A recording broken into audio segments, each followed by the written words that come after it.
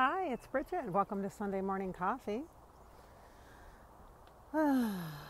Sunday Morning Coffee is actually a series I've done, some time ago. I started a Sunday Morning Coffee series. As you can imagine, if you know anything about me, if you've watched any of my vlogging videos, you know that I like to drink coffee or tea in the morning.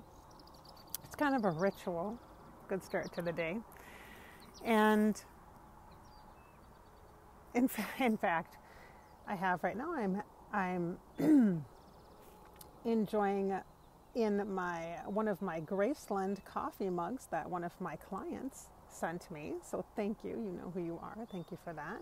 I have a couple of them. I also, of course, have a Prince one that I have that I made for myself. And I actually have one that I got as a gift as well. So thinking of you as I'm starting the Sunday Morning Coffee series once again. We're rebooting it. So I thought this would be a great idea to have a podcast style format.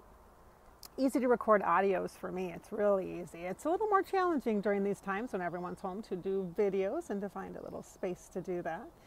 And so audio affords me more flexibility, and still I can connect with you and hopefully continue to inspire your spirit. If you watch on Above Life Channel weekly, you know that I've been channeling celebrities for well over 2 years now, every week, at least one. Some weeks I've shared up to 3 videos at a time, and it's been quite a ride right now. At this time, I feel as though my efforts and energy should be focused elsewhere, specifically targeted, zooming in on inspiring your spirit, specifically by being me, by being Bridgette as a very insightful, empowering life coach, in addition to being a psychic medium, of course. And so all of me. So this is why I'm sharing with you now Sunday Morning Coffee with Bridgette. Today's topic is noise. Noise. Not sure if you can tell, but in the background I'm actually standing outside, and it's a very foggy morning. It's cool out, unusual in the summertime here. And it's very foggy, so everything's very wet. And sometimes it seems as though with this heavy, wet air that we can hear the highway. We're a ways from the highway. We're off the beaten path a bit. We're a bit rural-like, yet close enough to the highway so things are convenient. And we quite enjoy that buffer. And yet on really cold winter days, when there's not a lot of foliage in the trees and it's crisp, the air is really crisp and dense, there is this hum of the highway. You can hear it very, very clearly. And now this morning, kind of surprising, like I'm shocked, I hear this noise. But in addition to the noise of the highway, the rumbling of the semis and such, I hear the birds. Can you hear the birds?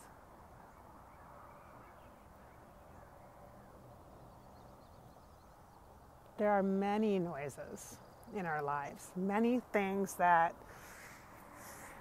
just become part of our ambient background noise. Things that we don't notice, in fact, until they're quiet. Oh, then you notice it's almost a deafening silence. Have you experienced that over the past few months? The other night we were walking in town and we could not believe how quiet it was. Everything was still.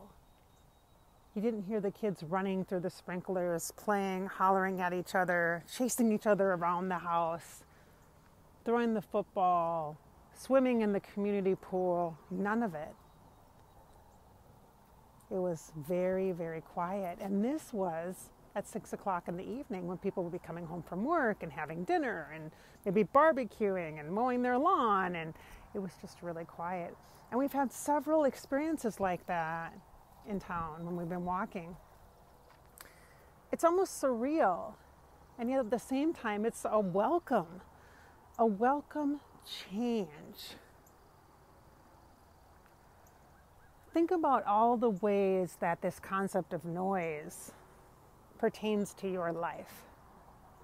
Noise as in background noise, things you just get used to, routines you just fall into, habits, patterns, things that you do without even thinking about it, just becomes part of the background, part of the daily grind, so to speak. And now when things start to slow down a bit or get less busy, at least for some, while others are very, very busy still in this time, there is a sharp contrast to where you are now, here now, and where we have been, where you have been, who you have been. The noise factor has shifted. You can't use noise as a distraction. You can't be distracted by the busyness of the noise in your mind. Aside from physical busyness and habits that you have, there's noise that comes from the mind. Reoccurring thought patterns that are not helpful. Thought patterns that question your value, your worthiness. Are you being lazy? Are you doing enough during this time? If you've been laid off work, why are you not in ultra fit shape? Why are you not one of those people on YouTube that's writing a novel right now? Don't you know? Don't you know? You're supposed to be doing X, Y, and Z, and you're not. Therefore, your noisy head thoughts are telling you you're lazy. And I'm telling you, you're crazy. This is not a time for comparison. It's not even a time to compare your current self to your past self. And we do that constantly, consistently. We use judgment and evaluate our own lives based on where we thought we should be. The noise of what we thought our life should look like right here and right now. One thing we know is that change is constant. Everything is temporary. And guess what? It's always been that way. We just haven't noticed it because there's been so much noise in our physical environment, in our actions, in our patterns, and in our minds. We have not noticed. We have beat up ourselves and belittled ourselves whenever we have encountered change because we consider change as something that's being done to us. Too often we feel like it's being done to us. We are the victim of change. We are suffering in our circumstances. And the truth of the matter is there is always a different circumstance, a different situation right around the corner. We cannot control everyone in our lives or all the strangers we magically encounter on our paths.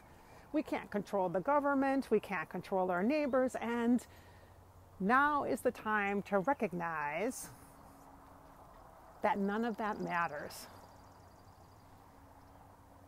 None of that matters.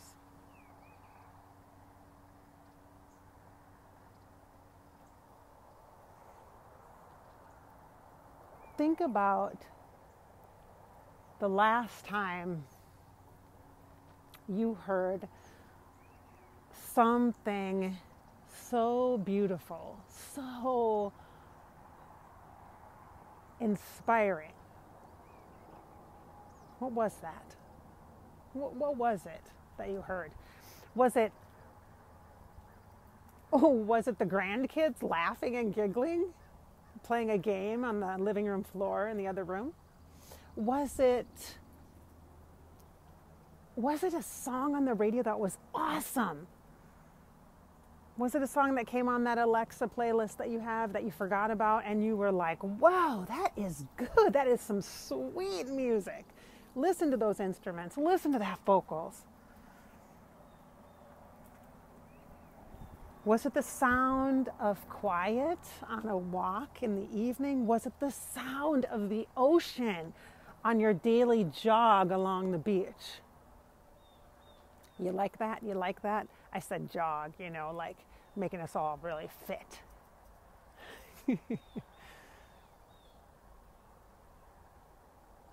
Think about the good that is around you and surrounding you during this time, the subtle things. The noise that isn't so loud, that blends in, that has blended in so much in the background. What about the noise then in your mind? Not just in the external environment, but your mind. What about the noise in your mind? What are the thoughts? Give yourself the opportunity to choose to think of a good thought. When's the last time you thought to yourself, ooh, did I do a good job on that? Maybe it was an awesome dinner. Maybe you made the best smoothie in the history of the world. Like, I should get an award for that. Maybe you cleaned up the kitchen. Maybe you vacuumed the stairway. Maybe you did awesome on a project. Maybe you turned in a paper that you know is stellar. Maybe you completed your thesis. Maybe you finally did your taxes.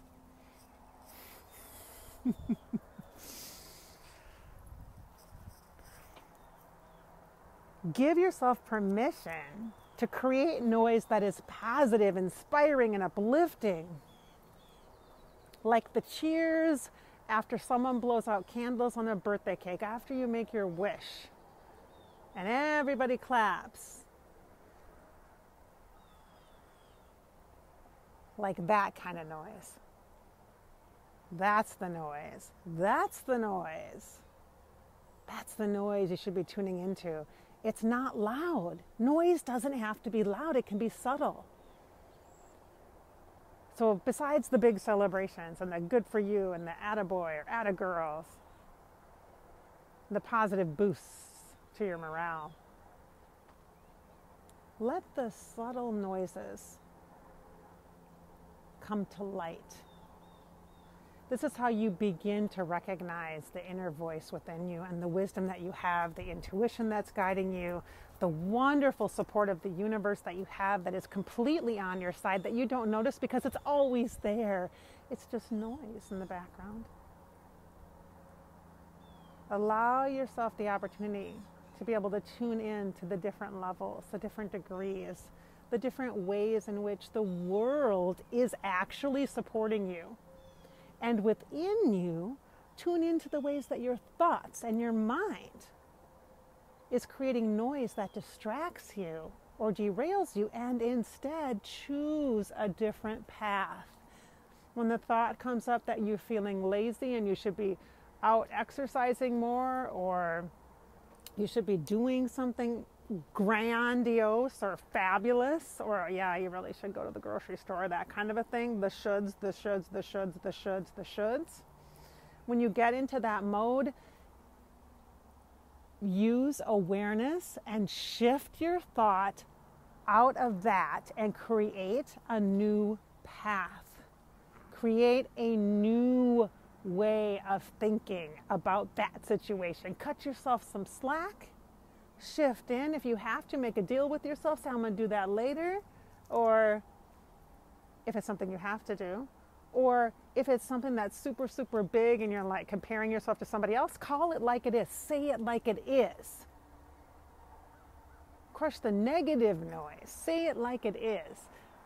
This is not realistic for me. This is like comparison. This is me getting down on myself, and this is not helping me. Have that conversation. Have it out loud. Make your own noise. Have that conversation. Have it out loud, and crush the negative noise. And then choose a new path. Choose something else to think about, to focus on. And if you need help with that, get a positive input. Go read a book. Get an inspired. Go to your computer or your phone and look up something, a positive quote on Google. It's not complicated. It is not complicated. You can create the noise for yourself. The kind that supports you. The kind that actually will help you create momentum for your life. Noise, noise, noise. So this is Bridgette. The sun is starting to peek out and some of the fogginess, the mistiness is going away. I think I'm going to head out on a walk myself by choice because I love that. I love to walk. Helps me feel connected to nature. It's something I highly recommend. Doesn't have to be a marathon, just a little bit. Subtle connections are always good. Thanks so much for listening to Sunday Morning Coffee. I hope you enjoy this podcast series that I'm sharing with you to keep your spirit inspired and to stay connected during these times. Thanks so much for listening. Have a great day.